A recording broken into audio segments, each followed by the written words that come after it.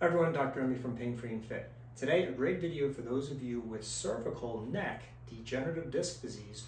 We're going to be talking about the dangers of anterior translation and how to avoid it. Hope you enjoy.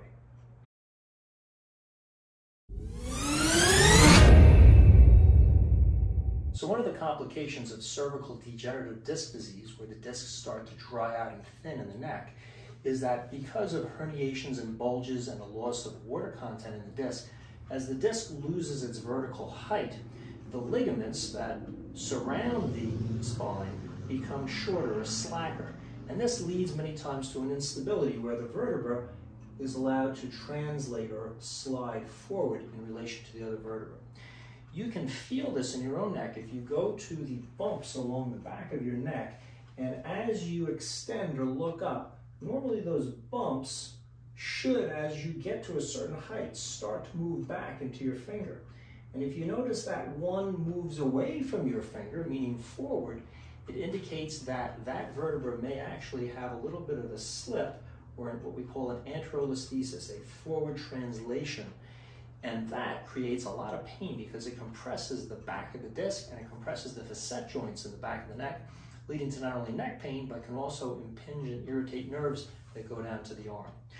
This many times will occur at an area where you have a horizontal skin crease in the neck.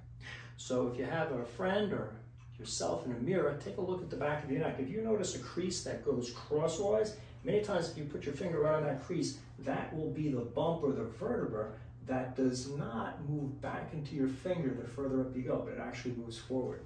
So to correct this problem, a very simple exercise you can do is to, as you maintain your finger on that area that has a tendency to slip forward, is to, before you raise your head, to use a little bit of backwards push of that vertebra into your finger. Now it could be very slight, and try to maintain that pressure back into your finger as you slowly lift your head.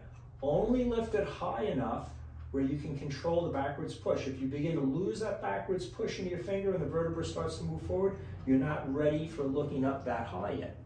If you practice this as a coordination exercise every day, taking 3 to 5 seconds to make the movement up as you slowly push back, over time you'll be able to go higher and higher until you can reach full extension, looking up 30 degrees backwards to 40 degrees backwards as you maintain that backwards pressure.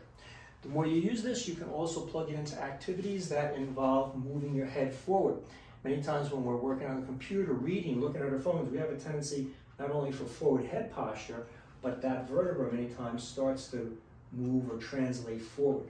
So practicing that backwards pressure as we're reading, as we're working on the phone, as we bend to look down by squatting, is a very important way to plug this in on a daily basis to help avoid this common aggravating problem for cervical degenerative disc disease. If you've enjoyed this video on exercises for cervical degenerative disc disease, subscribe to our channel. We've got a lot of great videos to help you. Questions or comments, write in. As always, I'll do my best to answer. And remember, if you're looking for a great program to self-rehab your neck pain, check out our neck healing exercise program available at painfreeandfit.com.